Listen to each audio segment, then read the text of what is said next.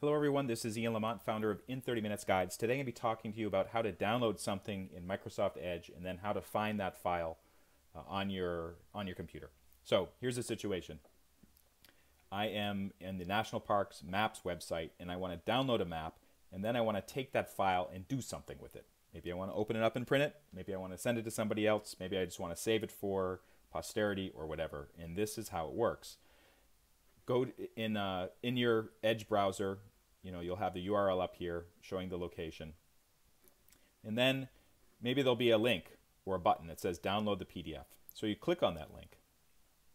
And what Edge and Internet Explorer and Firefox and Safari and most other browsers will do is it will actually try to load the map or the file right in your browser. That's not possible with all types of files, but in many cases that's what it will do if it's something that it can display. And this is a PDF, so browsers can display the PDF.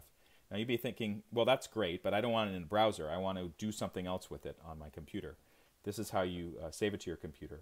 In Edge, kind of click on the very top of part of the page, and this little toolbar will drop down. You'll see a bunch of icons. You may have no idea what they mean, but the one you're looking for looks like a save icon. So click Save, and it'll be prompted to save it. And you can select the folders here. It may give you an option to put it in the Documents folder and hit Save, and it will be there. The other thing that you can do, instead of clicking on the file with the left mouse button, is you can actually right-click over the download link, and then you'll be prompted to save the target as or to save it as, which is the same as downloading it. And then you just hit Save. And you may be thinking, well, where did that file go? It's on my computer someplace, but where is it?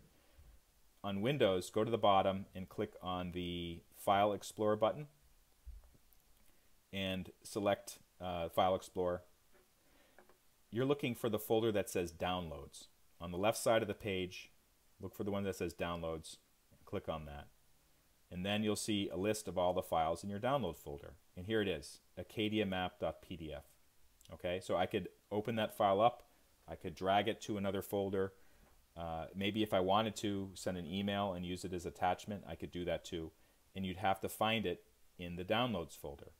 If it's not in the Downloads folder, first of all, check to make sure that it's not mixed up. Sometimes they display alphabetically, or instead of showing the newest at the top, they'll show the oldest at the top. So these are the oldest files from a couple years ago. Just click the date icon at the top, and that will shift everything. So the newest one's at the top. There it is. If you still can't find the file, check out your desktop. Sometimes files end up on the desktop. If it's still not there, check the Documents folder. My Documents, it might be called in some versions of Windows, and see if it's located there. For more information on how to get the most out of your technology, from LinkedIn to Google Drive to Microsoft Word to Twitter, check out the guides available on in30minutes.com, and also check out our YouTube channel, which has a bunch of how-to videos to help you out. Thanks so much for watching.